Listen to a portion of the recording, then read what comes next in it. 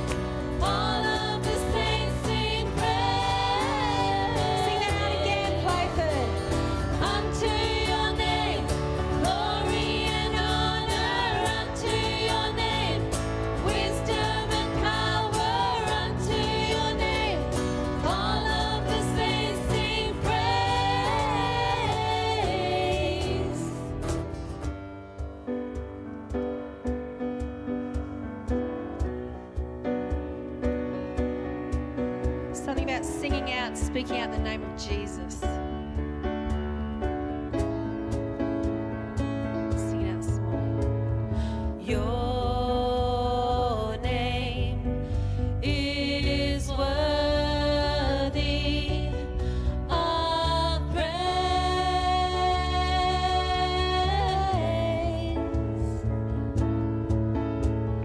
Your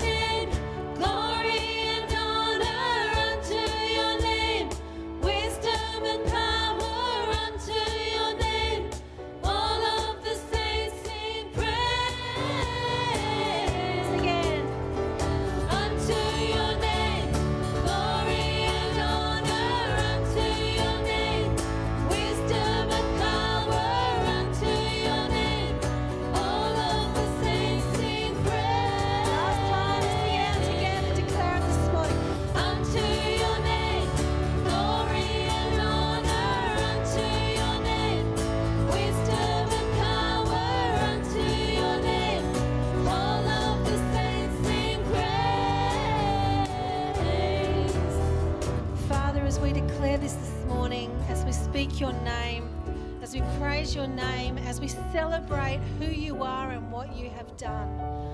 We're so thankful that you are a God that is above and in all things. You are a God that is present here. You are a God that has come to bind the brokenhearted. You are a God that has come to rejoice with us and celebrate with us in those times when we can really celebrate the things that you have done. Father, I pray for whoever and however people have come this morning. As we've sung that together, declaring your goodness and your worthiness and your faithfulness and your presence, I pray that now over us as a community, over us as your people, Father. Reminded again and again of your beautiful character. Reminded again and again of the goodness that you have for us. And it's not just goodness for goodness sake, but it is actually about us having the best lives that we can based on a God that knows us and loves us, and a God that is present right here in this place, right here in this situation. And we thank you for all of that in your precious name. Amen. You may be seated.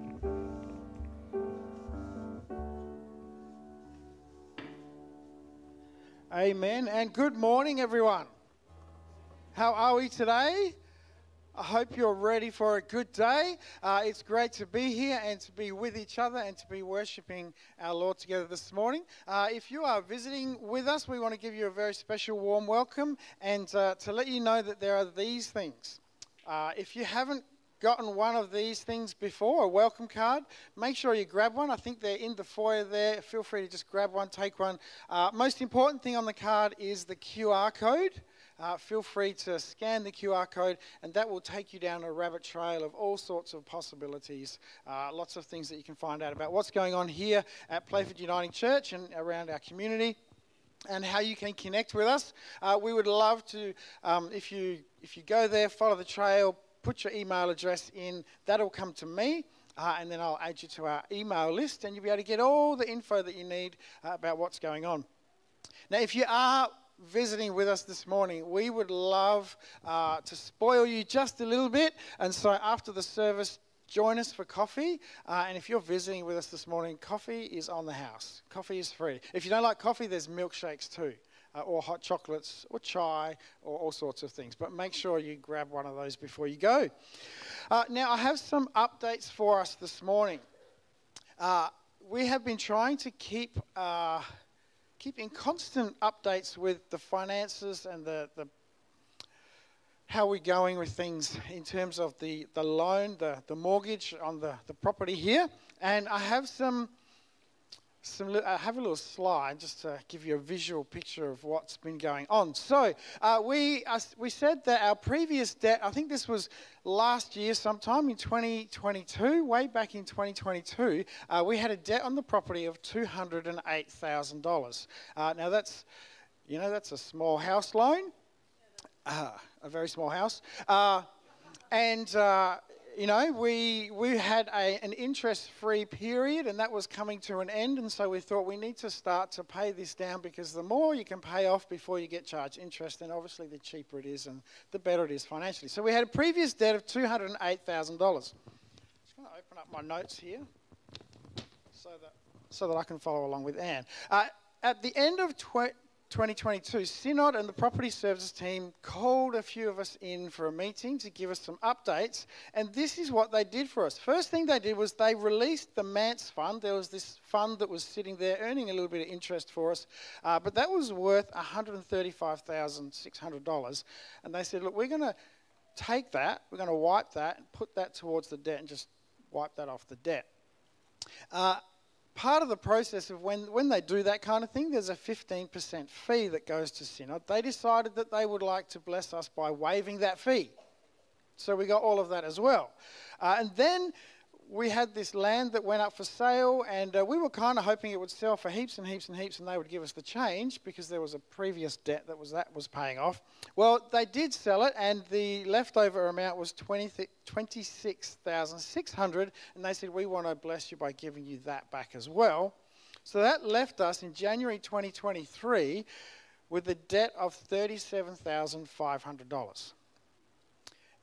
Down from $208,000. That's pretty good. And we've got until July the 1st to pay as much of that off before they start charging us interest and repayments and all that sort of thing. So we had, I'm going to ask Anne to hold off on the next slide, we had a challenge put before us earlier this year to see how much of that $37,500 we could pay off. And about, I think 2 weeks ago, I announced that we were down to about $25,000 to go with 5 weeks to go. And I jokingly said, that's 25,000 divided by 5 weeks is 5,000 a week, who's got $5,000? It was totally off the cuff.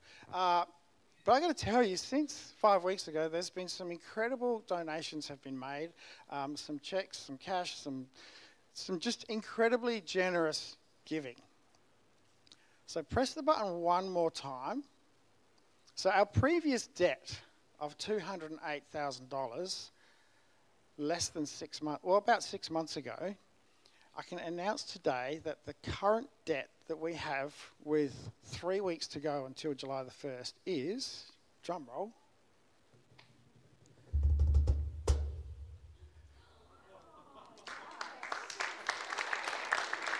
so it's down to about $10,000 with 3 weeks to go. And I think Synod was so surprised, they sent us an email during the week updating us of the exact figure and said, so is it actually going to be necessary for us to write up a loan document or not? Because I think they've got a sneaky suspicion that we could potentially pay off that $10,000 in the next 3 weeks, and there'll be no need for any loans and repayments at all. Anyway, so that is the incredible good news, and also the challenge before us in the next few weeks to see how much of that we can get rid of as well, and maybe go into the second half of the year completely debt-free. So that's good news. That's something to pray about and something to consider as you look at your budget over the next few weeks. All right, that's that one. Couple more announcements. Coming up, I will pray about that and give praise to God in just a moment anyway. A couple of other quick things. Connect Camp, Playford United Church, Connect Family Camp coming up in November. block those dates out. Make sure that you're available. It's going to be a fantastic time. Now, Kathy Walker, she's still standing up here because she's the contact. So now you can put a face to a name. Any questions about camp, you can go and see Kathy. There's different accommodation options as well. So if you're going, oh, you know, I don't know if I want to be put in the dorm with another family, or I don't know if I want to do that, you can talk to Kathy about accommodation options. There's lots of different things. You can ask her about the fees, you can ask her about payment plans, all those sorts of things. But put that in your diary. We would love to have everyone at camp. And there's room for everyone. And can I just say, if financially you go, wow, that's an expensive thing, if you're finding it difficult, come and speak to us.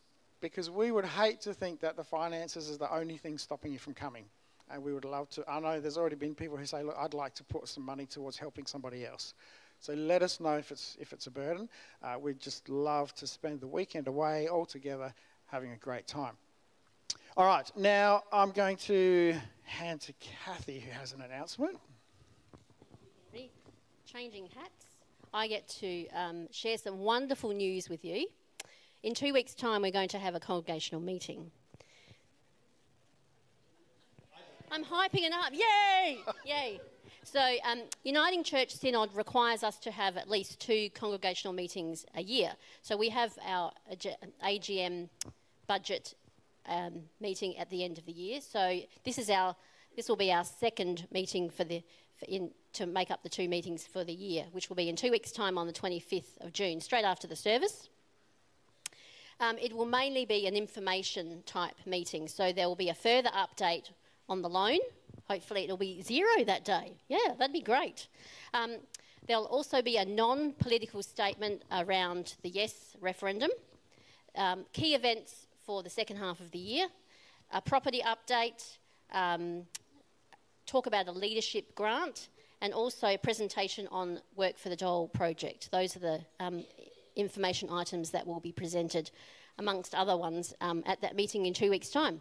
So if anyone has anything that they would like to put on the agenda or would like to discuss at that meeting, please come and see me afterwards. Okay? Beautiful.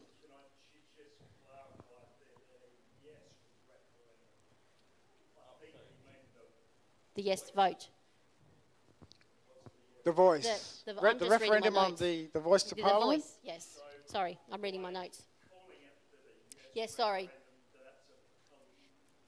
That was incorrect. Thank you, Jason, for that. So it's on the voice referendum. So there will be a non-political statement about the voice referendum. Is that better? Thank you very much. All right. Excellent. Good clarification. Back to you. Thank you. Excellent. So that's the announcements for this morning. Why don't we pray? There's some significant things. And I know meetings don't get everyone excited. But I'd love you to plan to be there. It is a church congregational meeting. It's important for the congregation to actually be there.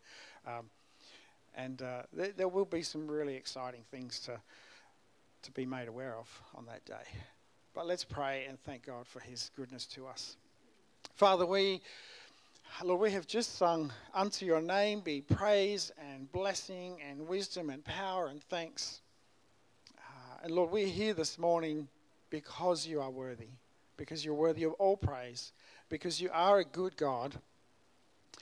Father, we thank you for your grace toward us. We thank you for your love toward us, your forgiveness, your generosity, your constant pouring out of blessing. Father, would you make us a people who are good stewards of the blessings you give us? Father, we thank you for the news this morning of the great decrease in our loan amount. Father, we have been praying that you would enable us to pay that off. And so we give you thanks for that. And Lord, we thank you for the generosity of your people. And we commit the rest of that to you as well. Father, we think of these things Kathy's just mentioned for the upcoming meeting. Father, we pray for wisdom. We pray for the ability to discern well on things. Father, we want this community here to be a blessing in the wider community of Playford. And Father, we know that as we follow your ways, we will be that blessing. And so we give you thanks. This morning we give you thanks that we can gather together. We thank you for the word that we will hear through Pete in a few minutes. We thank you for the fellowship that we can share after the service. And Lord, we give you all thanks and praise and glory in Jesus' name. Amen. All right, children.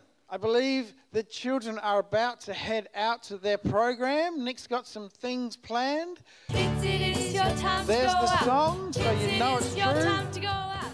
Kids, it is your time to go out. Excellent. Kids, kids, kids, hey. Kids, it is your time to go out. Kids, it is your time to go out. Kids, it is your time to go out. Kids, kids, kids, hey. Kids, it is your time to go out. Kids, it is your time to go out. Kids, it Stand together.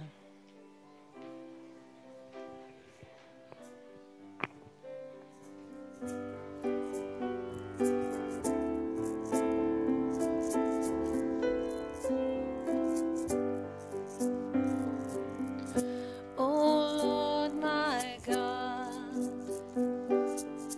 when I in awesome wonder consider all the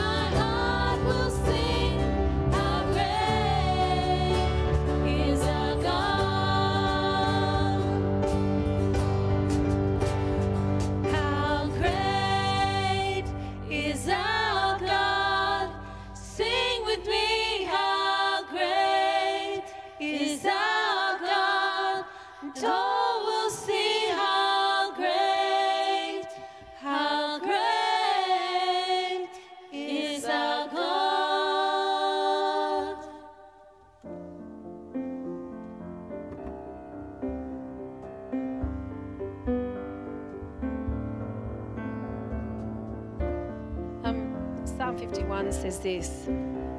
It says, create in me a pure heart, O God, and renew a steadfast spirit within me.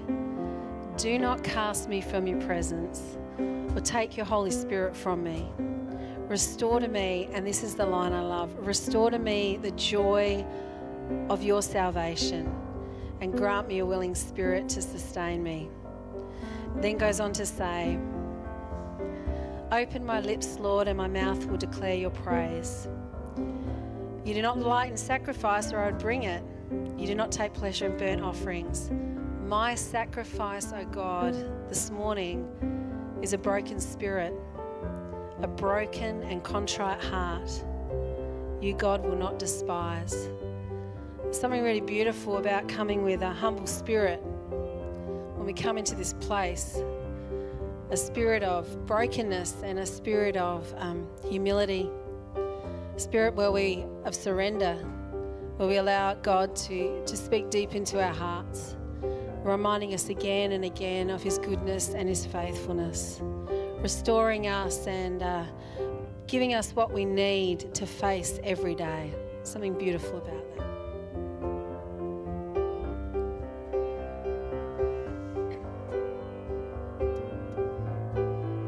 Spirit sound, rushing wind, fire of God, fall within.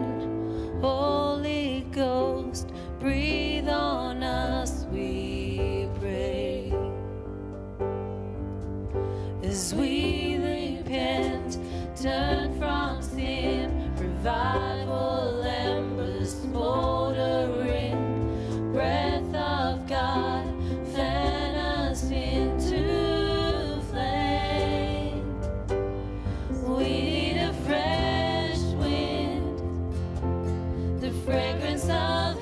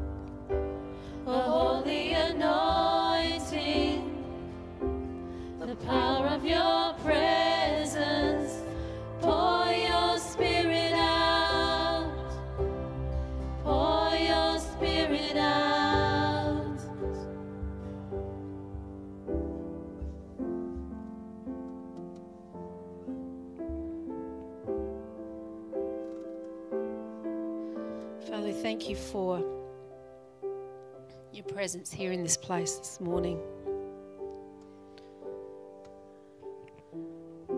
Beautiful presence that at this moment is refreshing and restoring and bringing hope.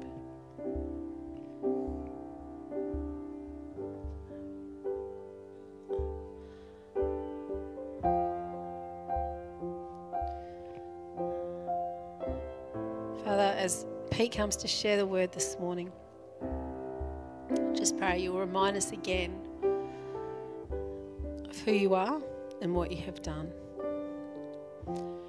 Pray for those of us this morning that have come with heavy hearts and burdens, that this beautiful restoring Spirit of God will be in people's hearts and over their lives and situations.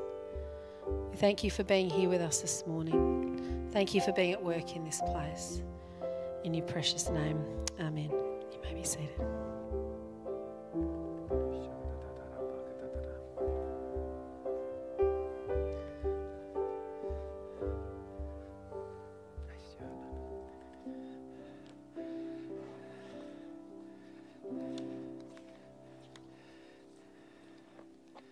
Lovely, thanks team.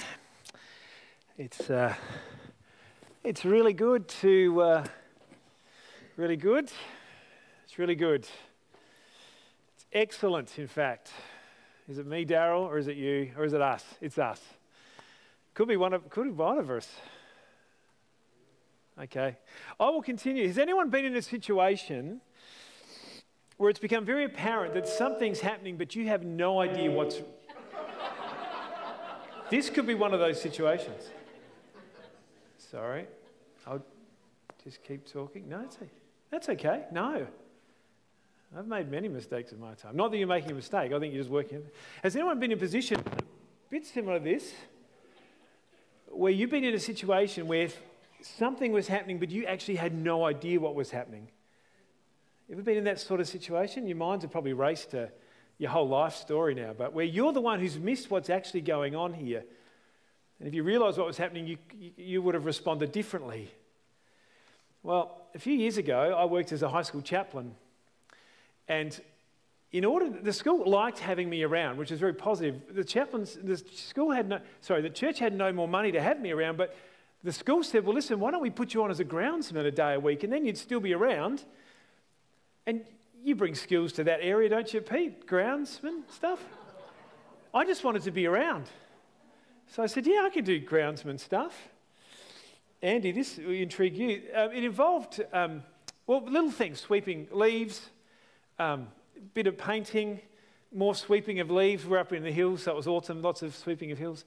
It also involved driving a tractor.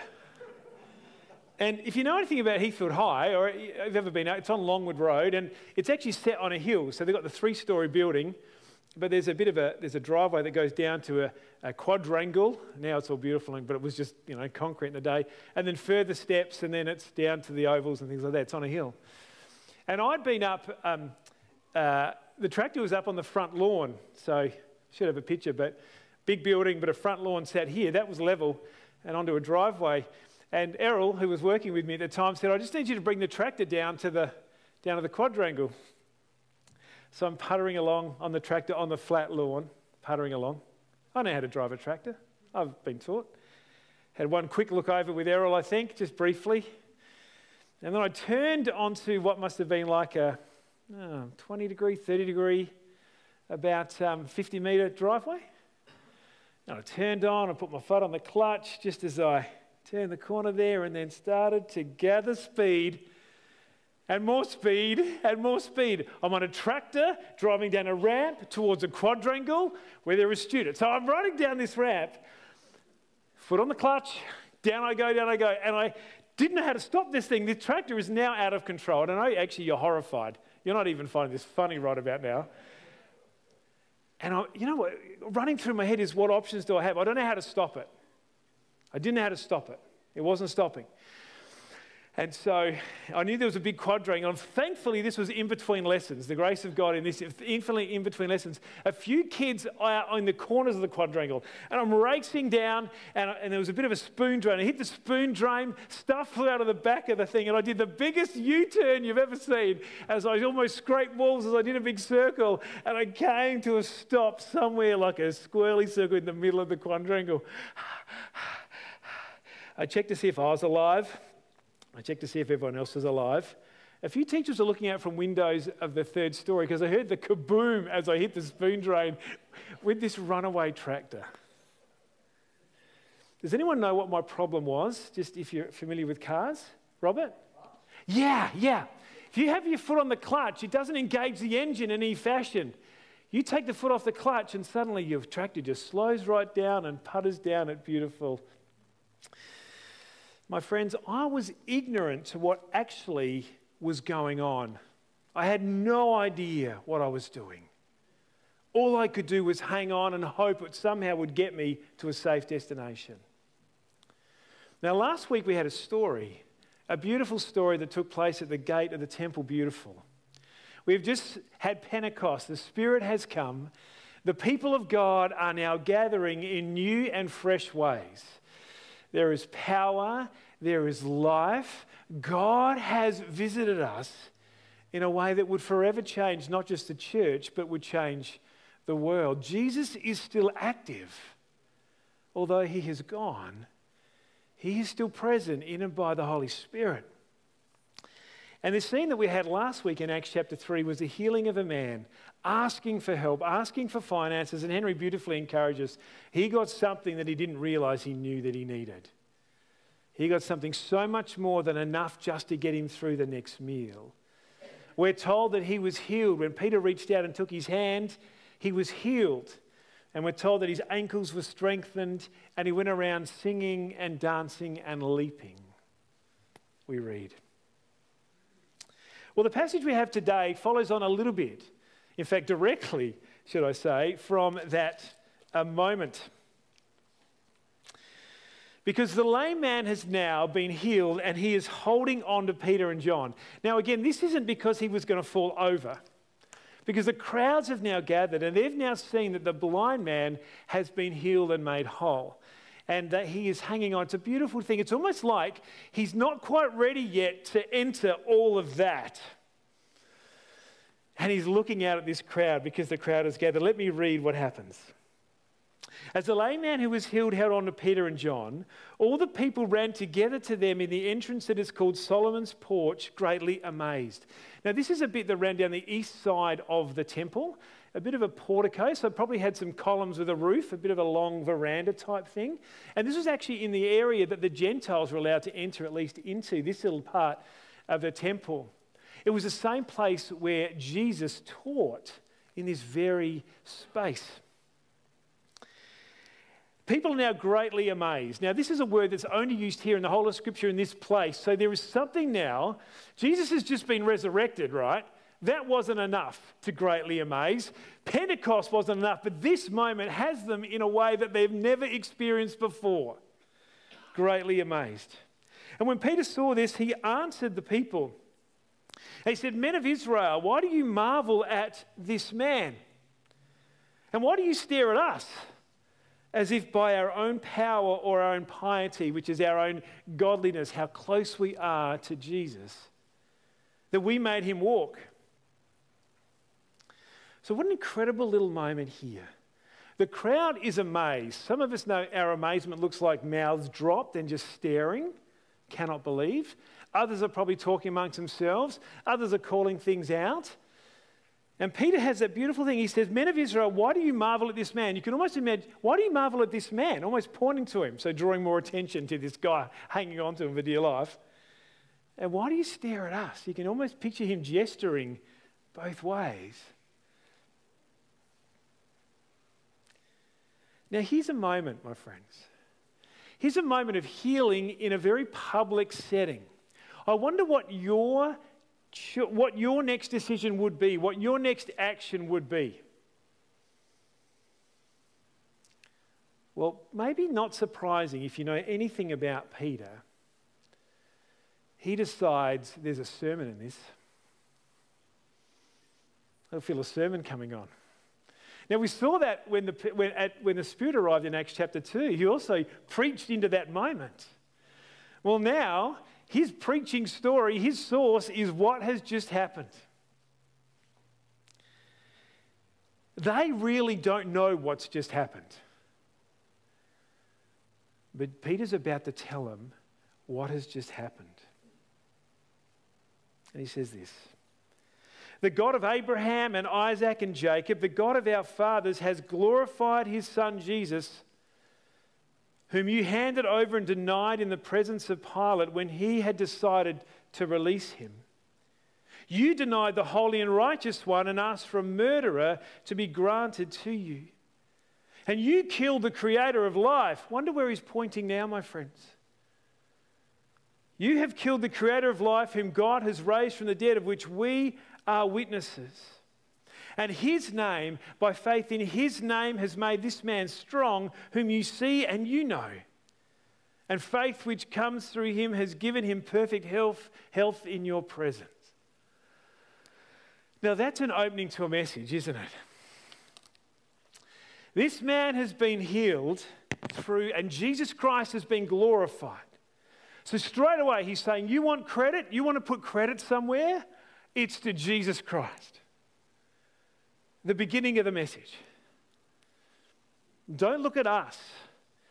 We are just people. We are not magicians. We're nothing. And it's not that we walk so close to Jesus that these things just happen wherever we go.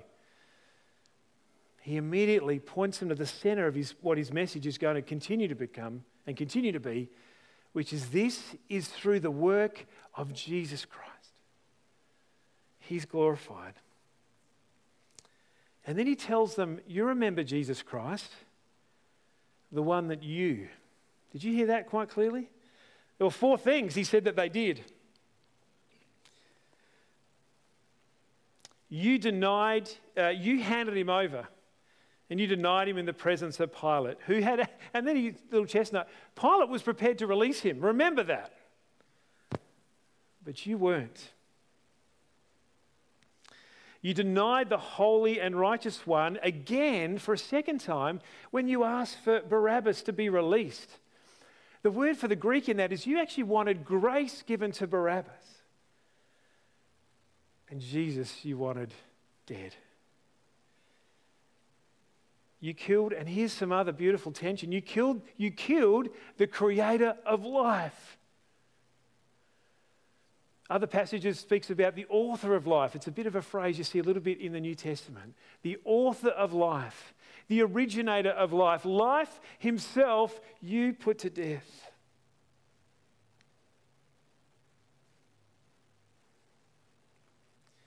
These are really strong words, aren't they? Effectively saying, you're responsible.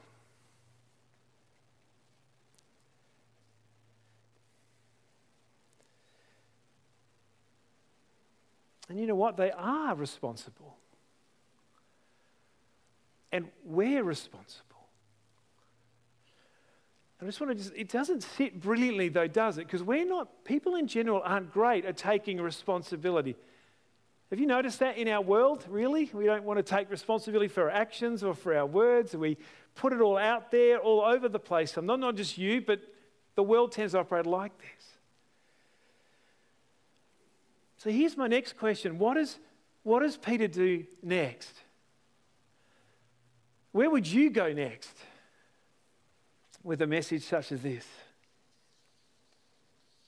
Well, the reason he's speaking of Jesus Christ at the very beginning is because, again, the center of the message is what God has done in Jesus, which we know to be the grace of God in action. How incredible that statement of truth was a gracious word. Because that naming of that was not to condemn. It was not to condemn. And we know that because have a listen to where Peter goes next. Now, brothers, you hear even the turn of phrase here. They were men of Israel a moment ago. And now you can almost imagine Peter bending down and going, now, brothers, I know you acted in ignorance, as did your rulers. That's an amazing statement. I know you acted in ignorance. Now there's another word, isn't it? Ignorance. Anyone know any ignorant people? Yeah. Anyone ever been ignorant? Yes, isn't that it? Ignorance, my friends. We tend to leave or put ignorance on those that we think deserve to be called ignorant. Generally people who don't agree with us. All right? Or with unhelpful opinions or whatever. But it's really really interesting ignorance in Scripture. And I've gone off on a bit of a rabbit trail during the week. There's so many times where that word ignorance is mentioned. Excuse me. But for Peter to say that I know you acted in ignorance, I know you didn't know what you were doing. I know that. And do you remember who else is ignorant in this? It's Peter, remember? The reason I think he says brothers is just a few days ago, he was the one that said, I denied Jesus. Remember, they came to Peter and Jesus' arrest. And Peter said, I don't know who you're talking about. I've never been around this man. Peter locates himself with them and says, this is our position, my friends. You acted in ignorance.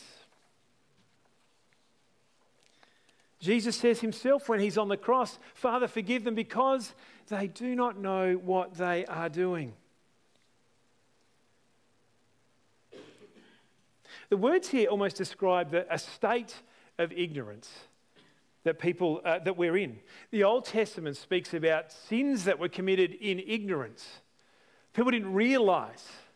It wasn't that we weren't now guilty of those things. They still happened.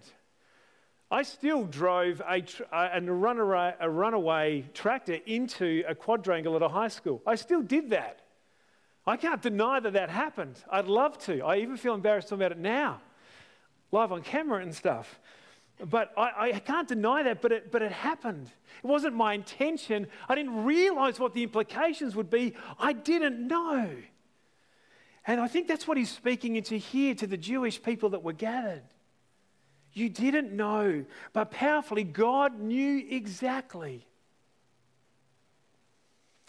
Even says in Acts chapter 17, where Paul is now speaking to some folks in Athens, to the Greeks in Athens, and he uses this phrase. He says, God overlooked the times of ignorance, but now he commands everyone everywhere to repent. He says it's an expression of God's grace. It's an expression of grace to understand that you may not know what you're doing. In fact, I know you don't know what you're doing. Because surely if you did, you would not have crucified the creator of life that I pray you would come to see and come to know.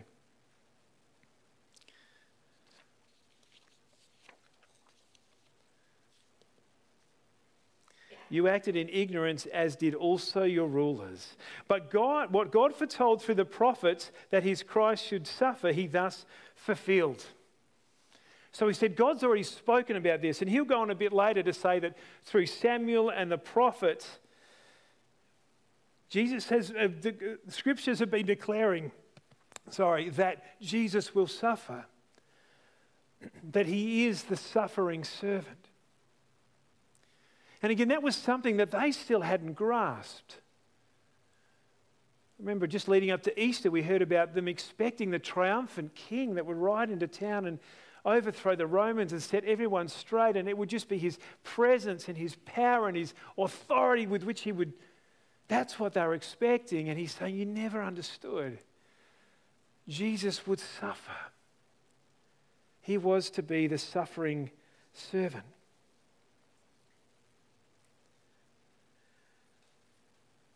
And Peter quickly drops to the response. He says, therefore repent and be converted, that your sins may be wiped away and the times of refreshing may come from the presence of the Lord. He really gets to the point pretty quick, doesn't he? He effectively said, all of you are guilty. So here's what you do. You repent and be converted, that your sins may be wiped away, that times of refreshing may come from the presence of the Lord. Repent is a powerful term. It's more than sorrow. We tend to associate it with being sorry. But repentance is literally to turn around. To turn around. And the be converted really speaks to the leaving where you are and turning around and now moving towards. So the conversion is almost like flee from where you've been and flee to God. Run to God. Run to God as your refuge. Run to God as your strength, as your peace, as the source of your love. Run to God. Turn around. Leave these things. Leave this life and run to God.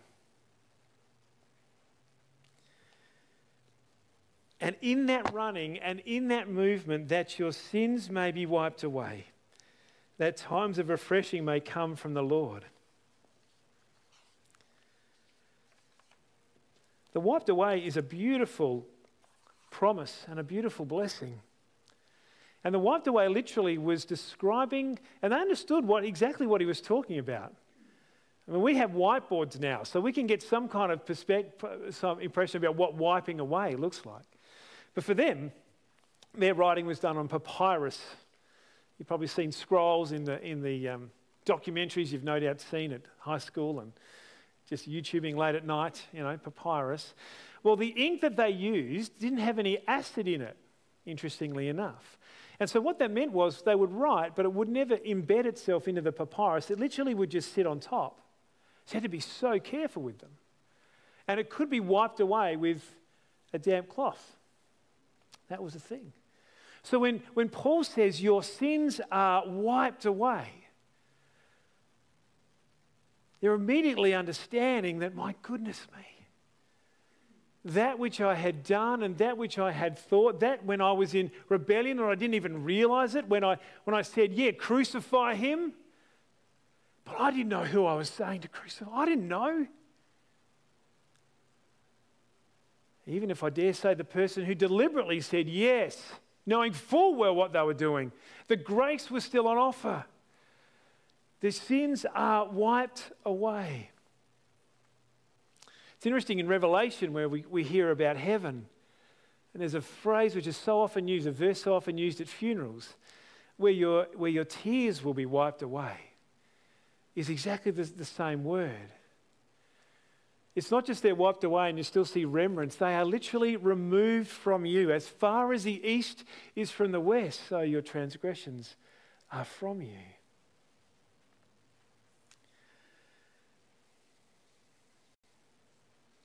So much so that experiencing the forgiveness of God in Jesus Christ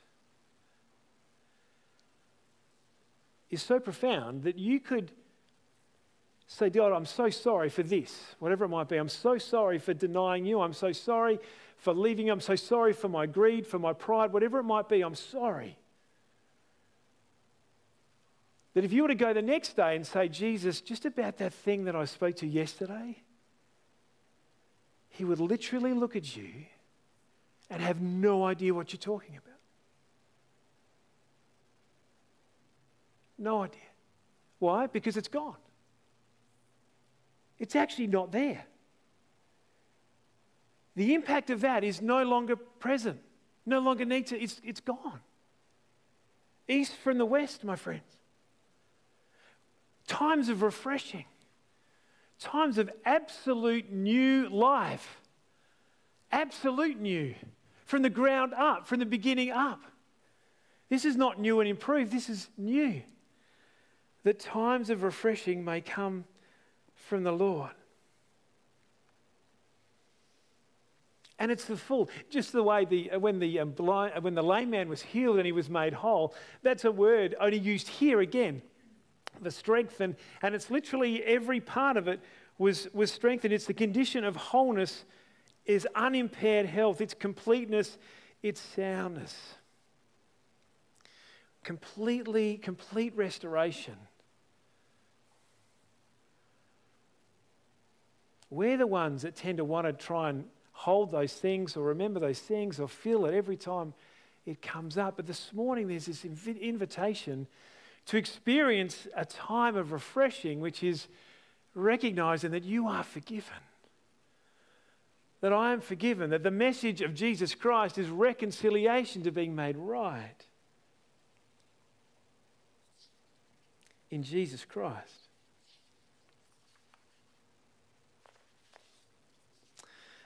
Just a little thing about me, we've got a couple of pets, and I love seeing our pets drink. It's one of the most beautiful parts of having a pet, I reckon. Isn't it? Can I just see if anyone else feels the same way as me? Or is this just me? Because it could be a weird thing.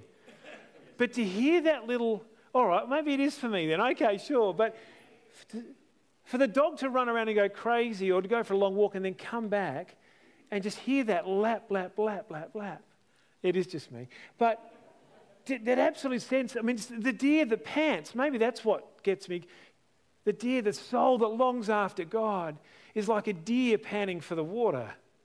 Maybe not a pet deer, but, wild deer. But there's this beautiful, just this full-on expression. I'm just guzzling, I'm thirsty.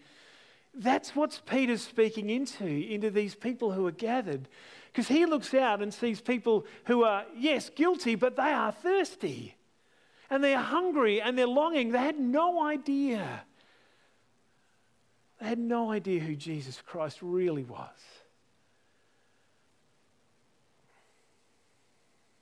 Times of refreshing might come. Now, when you read this passage, it's really interesting, and it's not completely, I want to say completely straightforward. He speaks about that God may send the one who previously was preached to you, which is Jesus Christ, whom the heavens must receive until the time of restoring what God spoke through all his prophets since the world began. So there's a sense where Jesus is with God in heaven and he will return to restore everything. But these times of refreshing are both to come and they are with us now.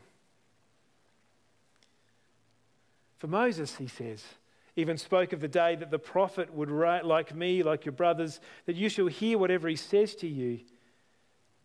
And every soul who does not hear what that prophet says will be removed, will be cast away, will be taken away from the people. So folks, responding to Jesus Christ with that heartburst of yes, that times of refreshing may come, that the life that you have lived till this point is not wasted. It's not a waste because all of that has formed you and shaped you. You and I wouldn't be here if it wasn't for the families and the experiences and the journey that we've had. It's not a waste. But what it's saying is all of that does not shape who you are anymore. All of that doesn't define who you are anymore. That is now come under the lordship of Jesus. And he is now restoring those bits. He is now reuniting those bits. He is now bringing to life those bits that you thought had died or been lost. He has come that you might have life and life to the full. He then rolls on to say, all the prophets in Samuel and those who follow, they've also talked about these days. So again, this Jewish group that's gathered, he's reminding them of all the things they've always heard but never understood.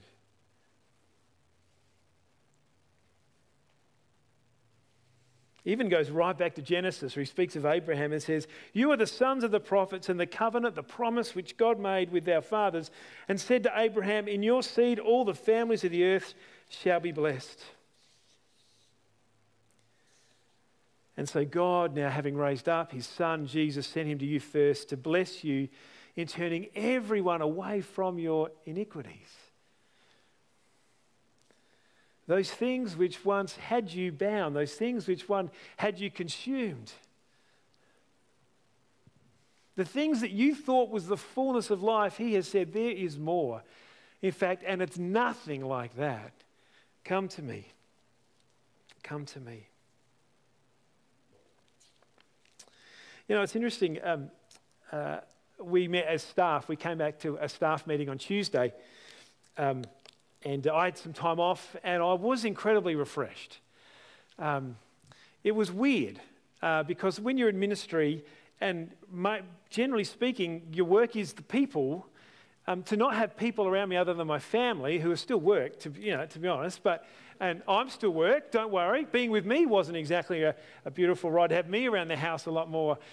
There were moments of frustration as I worked out what a break really was, and I realised, do you ever have those moments where you start to feel sorry for yourself to the point that you look around and no one else is doing as much as you or as important as you? And have you ever had that feeling? Yeah, that's where long service leave took me for a little bit, until I didn't realise really what I was saying. And it was a beautiful rest. And I'm so grateful to our team here who took care of you and ensured that Sundays would gather, and all those who pitched in and took on roles and learnt new things and explored new things. I'm so thankful for the way you took care of each other over these 7 weeks. I did not doubt that you would. I did not think I would come back to a hot mess. I knew that I would return, and it was almost as if I hadn't gone. But we met last Tuesday as staff, and on the agenda we put to talk about Easter. Now, Easter seems like an eon ago, like so far ago, so long ago. And I didn't even, sometimes when you try and reflect on something, you can hardly remember what actually happened anyway. But one thing we did reflect on was that in terms of this community here gathered, it was probably the largest of our Easters in terms of people who chose to come to services. And we talked about some of the conversations we'd had with people, and that's what led us to talking about what's been going on these last 7 weeks, and people from our wider community being stirred, being prompted by God, not knowing it was God and wanting to come along, or people who'd met Jesus in other places and wanted to come here. And it's just been beautiful hearing what God is doing in this community in a way that we were reflecting, and I was reflecting, saying, that's just incredible, isn't it? How surprising. And then someone on our team, generally it's Felicity who notices these things, said, well, we did pray for it. Huh? And remember, some of us at time, we actually, as leadership, we decided we would fast for some days. Not lengths of time. One day was hard enough, but we would give over time to fast and to pray for this community and to pray for God's blessing and to pray for an outpouring and to pray for hearts to be softened and hearts to be opened. And I sat there almost embarrassed. Wow. God did it. But here's the thing, you see. Oh yeah, he did it because we prayed and we fasted. Well, I reflected on that little moment as I reflect on that. And I thought, well, praying and fasting so often just opens our eyes to what God's actually doing. I don't think it starts God acting stuff, but I think what that attitude does is as he recognizes that any person in this community who says, I want to discover more about who God is, that is Jesus being glorified. And whenever someone is welcomed here in Jesus' name, that is Jesus being glorified. And whenever a sermon goes okay and you're so thankful, that's Jesus being glorified. And when a coffee is given or a prayer is prayed and a healing takes place, God is glorified. When music is played, God is glorified. When our kids are ministered to, God is glorified.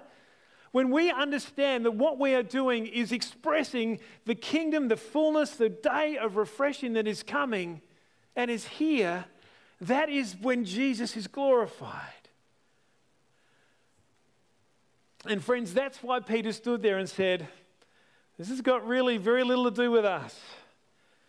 We just did what we saw Jesus doing. We just expressed what Jesus has done in us. So to invite the team to come back up, we're going to finish with a song. Just to finish up.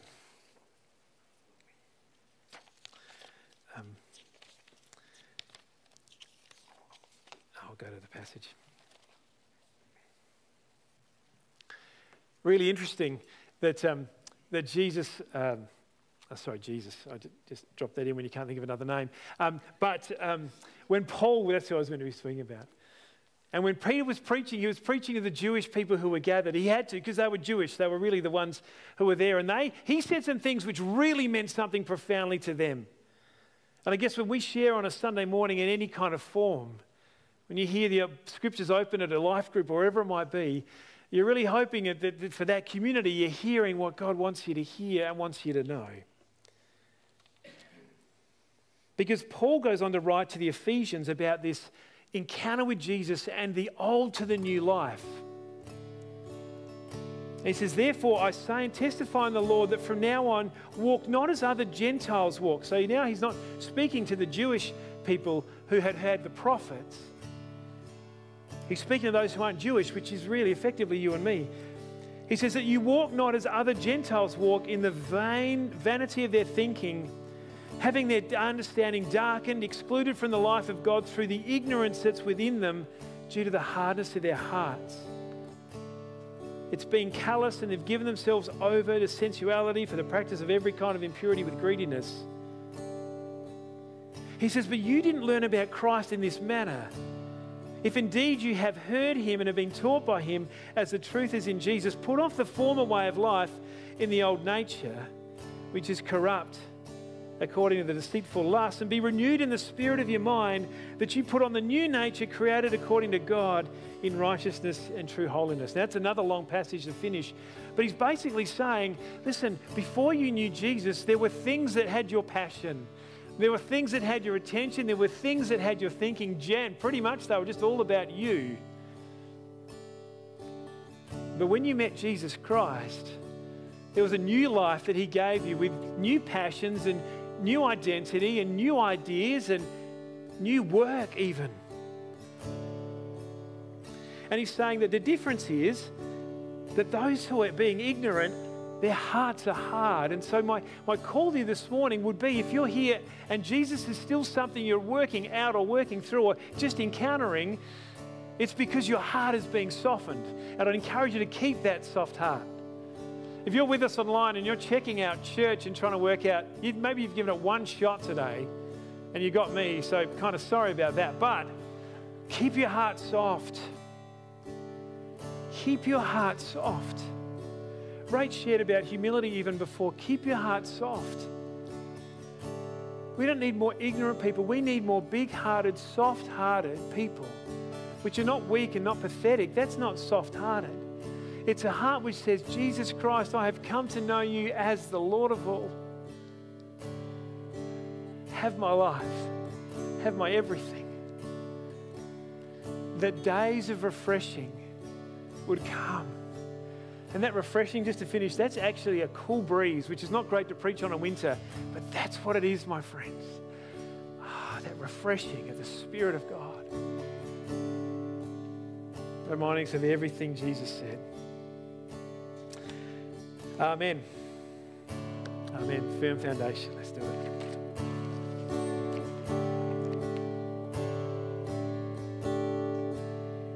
Let's stand together.